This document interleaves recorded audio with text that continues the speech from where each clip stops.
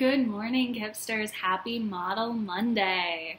Normally on Model Mondays, I wear really fancy dresses, but I thought that today I would change it up and wear a suit because why not? I like suits. I never get to wear suits. So this is my Model Monday outfit. I can't wait to see yours. Okay, hipsters. Today we are finishing up Owl at Home, which is so exciting, but also sad because I love reading this book. And today we're focused on character feelings. So if you're in my power where we do a lot of work with character feelings, right? We know that characters aren't always either happy or sad. There's a lot of things they could be feeling in between, like frustrated or lonely or jealous or concerned or curious. There's so many really awesome feelings words, hipsters. So when we're reading, I'm so artistic, guys. So when we're reading, we pay careful attention to what the character is thinking, saying, and doing so that we can figure out what they're feeling. So again, to figure out that character feeling, we take a look at what the character thinks, says, and does. So those are the three things that we're really going to focus on today to help identify some character feelings throughout our new chapter. Okay. Watch me reread part of chapter 1 of Owl at Home to identify what Owl thinks, says, and does so that we can help figure out how he's feeling. So remember back chapter 1 of Owl at Home, he lets Winter in and Winter kind of destroys his house. Okay, so we're going to reread a couple of these pages to really pay attention to those character feelings. Okay. Winter went into all the rooms of Owl's house. Soon everything was covered with snow. "You must go, Winter," shouted Owl. "Go away right now." The wind blew around and around. Then Winter rushed out and slammed the front door. "Goodbye," called Owl, "and do not come back." Wow. Okay, so first I'm thinking about what the character is thinking, right? So it doesn't tell me explicitly what Owl thinks on this page, but I can kind of get some clues that Owl is thinking he really wants Winter to leave, right? I can look at the picture, I can look at the words, and I'm getting some clues that Owl really wants Winter to leave. I can't figure out, though, what Owl is saying on these pages. He says, "You must go, Winter. Go away right now.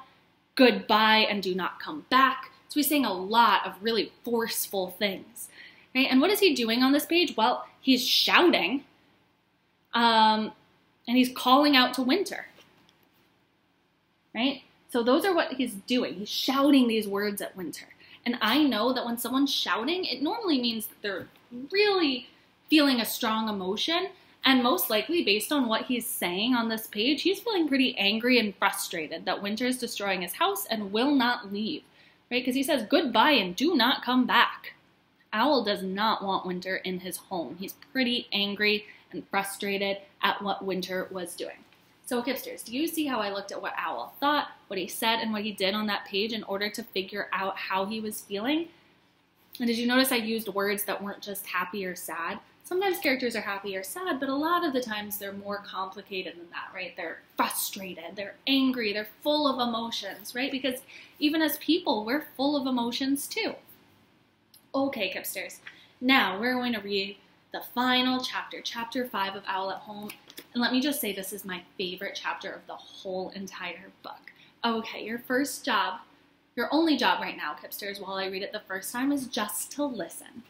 Okay, just enjoy this really, I think it's kind of funny. It's a funny chapter, okay? Owl has kind of a misunderstanding, and we need to figure out what it is to help him solve his problem. Remember, we talked about problems last week. Okay. Owl and the Moon. One night, Owl went down to the seashore. He sat on a large rock and looked out at the waves. Everything was dark. Then a small tip of the moon came up over the edge of the sea. Owl watched the moon. It climbed higher and higher into the sky. Soon the whole round moon was shining. Owl sat on the rock and looked up at the moon for a long time. "If I am looking at you, moon, then you must be looking back at me. We must be very good friends.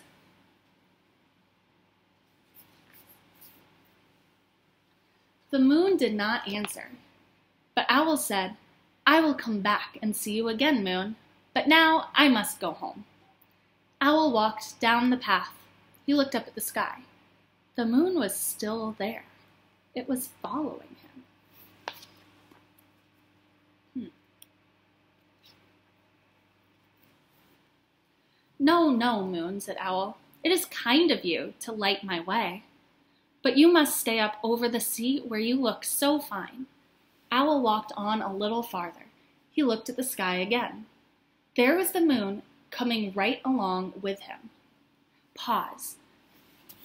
Is the moon really following Owl? No, of course not. Have you guys ever been walking along at night or even driving at nighttime and you look up and it looks like the moon is always overhead? Right? It always looks kind of like the moon and the sun is following you, but it's not. It's just high up in the sky, right? But Owl doesn't seem to know that. He thinks that the moon is following him everywhere he goes. Interesting. Let's keep reading. Dear Moon, said Owl, you really must not come home with me.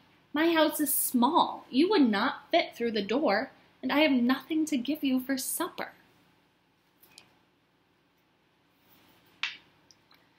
Owl kept on walking. The moon sailed after him over the tops of the trees. Moon, said Owl, I think that you do not hear me. Owl climbed to the top of a hill. He shouted as loudly as he could, Goodbye, Moon. The moon went behind some clouds. Owl looked and looked. The moon was gone. It is always a little sad to say goodbye to a friend, said Owl. Owl came home. He put on his pajamas and went to bed. The room was very dark. Owl was still feeling sad. All at once, Owl's bedroom was filled with silver light. Owl looked out of the window. The moon was coming from behind the clouds. Moon, you have followed me all the way home. What a good, round friend you are, said Owl. Then Owl put his head on the pillow and closed his eyes. The moon was shining down through the window. Owl did not feel sad at all. The end. Kipsters, I love that story so much. It's so funny that Owl thinks that the moon is following him around, and he goes through a lot of different feelings throughout that chapter. He does not feel the same way from the beginning of the chapter to the end of the chapter. So now it's going to be our job to take a look at what Owl thinks, what he says, what he does on different pages to figure out how he's feeling. Okay, I'm going to go back in the book and reread a page, and then I'm going to ask you, what did Owl think on that page, what did he say, and what did he do? Okay. Owl kept on walking. The moon sailed after him over the tops of the trees. Moon, said Owl, I think that you do not hear me. Owl climbed to the top of a hill. He shouted as loudly as he could, Goodbye, Moon. What does Owl think on this page? What does Owl think on this page? Go ahead and call it out. 3, 2, 1. Yeah, I heard some really good ideas. One, he thinks that the moon is following him. That's what he's thinking on this page. He's thinking that the moon is following him. And two, it says, I think that you do not hear me. So Owl thinks that the moon's following him. He thinks he's calling out to the moon, and the moon's just not hearing him, right? Because he's telling the moon, go away, stop following me, and the moon's still following him. Okay, nice job. What does Owl say on this page? What does he say on this page? Get ready. 3, 2, 1. Nice job, right? We can look at these little quotation marks that tell us that a character is speaking. So Owl says, Goodbye, Moon. He also says, up here, Moon, I think that you do not hear me. So these little quotation marks are letting us know that the character is saying something. Nice job. And what does Owl do on this page? What does he do? Get ready to call it out. 3, 2, 1.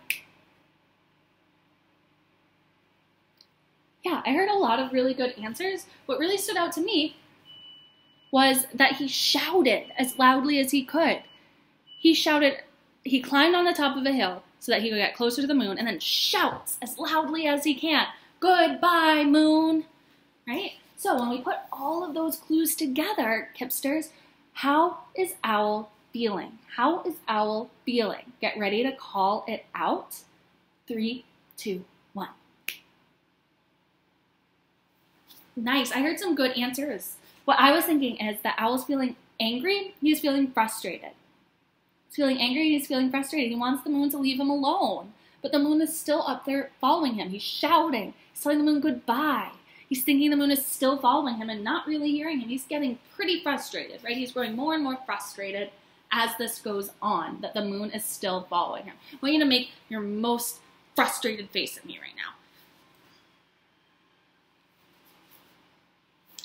There's some good frustrated faces. Oh my goodness. Mine wasn't that good. Yours were much better. Those were good frustrated faces. Nice job, Kipsters. Okay, let's try it out on one more page. Remember, we're looking for what Owl thinks, does, and says.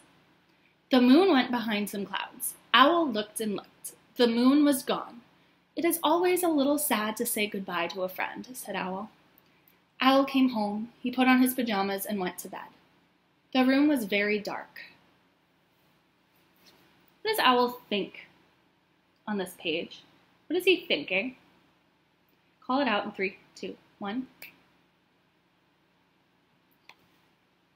I heard some good ideas. He's thinking, though, that the moon is gone. The moon stopped following him and went home, right? What really happened? The moon went behind some clouds. But Owl's thinking that the moon's gone forever. What does he say on this page? Go ahead. Remember, we're looking for those quotation marks. What does he say on this page? Go ahead. Call it out. 3, 2, 1. Nice job. He says, it is always a little sad to say goodbye to a friend. And what does he do? What does he do? Call it out. 3, 2, 1.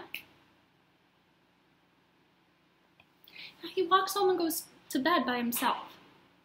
So put all of this together, Kipsters. How does Owl feel? Call it out. 3, 2, 1. I heard a lot of Kipsters say that he's feeling sad, and I agree he's feeling sad, but I think we can come up with an even better word than sad for how he feels.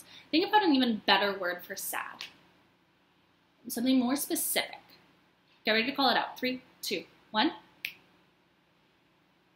Ooh, I heard much better answers that time. The one I was thinking of was lonely, right? He misses his friend. He realizes that the moon was his friend and his partner through his walk home, and now the moon's gone. He misses him, so he's lonely. Give me your best lonely face.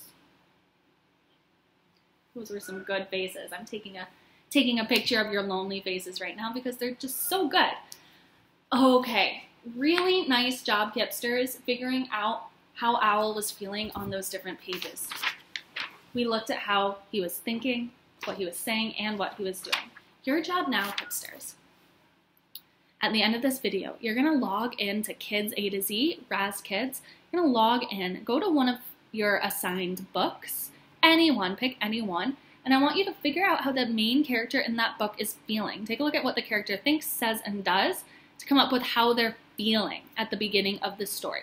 Then I want you to take that feeling and make a face that shows it. So if they're angry in the beginning, you might make a face that's like, "Rrr." If they're feeling lonely, we might make our lonely face, right? Then I want you to take a picture of yourself making that feeling face and text it to your teacher, okay? All right, really nice job, Kipsters. Happy Model Monday again. I can't wait to see all of your photos. You did an excellent job growing your brain today. I'll see you tomorrow. Bye.